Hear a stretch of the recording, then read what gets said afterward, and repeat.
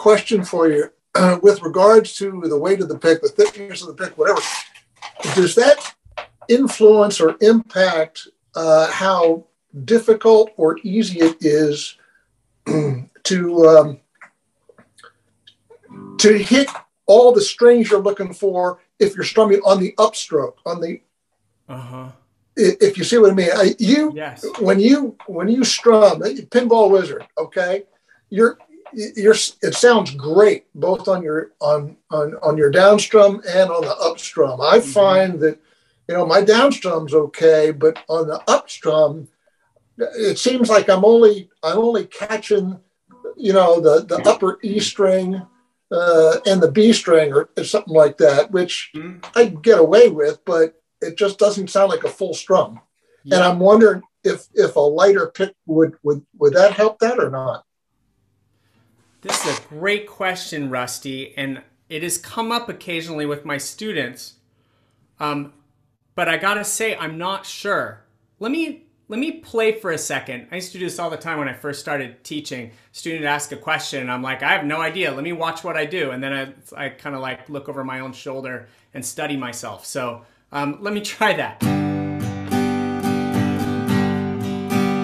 Now I'm gonna over grip for a second and see what happens. Okay, so definitely when I grip my pick too hard, my upstrum tends to kind of bounce off those treble strings and miss the other strings. I should say though, before I go any further, that you don't want your upstrum to sound exactly like your downstrum. Obviously the strings are going to be hit in reverse order, but also in the general pulse of the music, the downstrums tend to come on the beat. You want there to be kind of an ebb and flow to your strumming. So it sounds pleasing for the upstrum to be more gentle, hit primarily treble strings. But I hear you, Rusty, that what you're hearing is not pleasant, that you're just hitting first or second strings. And I get that you know, you'd want to improve that. I'm going to guess that that's resulting from a little too hard grip on your pick, perhaps in combination with using a thicker pick than is best suited for you.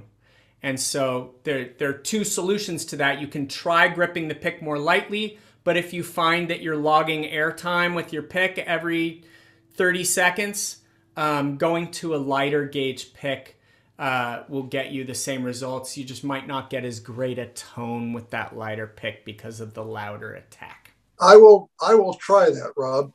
Thank you. That's good guidance. Wonderful. Hey, I hope you liked this lesson. If you did, please click the like button. You can also subscribe to my channel. And if you really want the good stuff, become a member of Heart with Guitar. You can click the link below to learn more. Hope to see you there. Take care.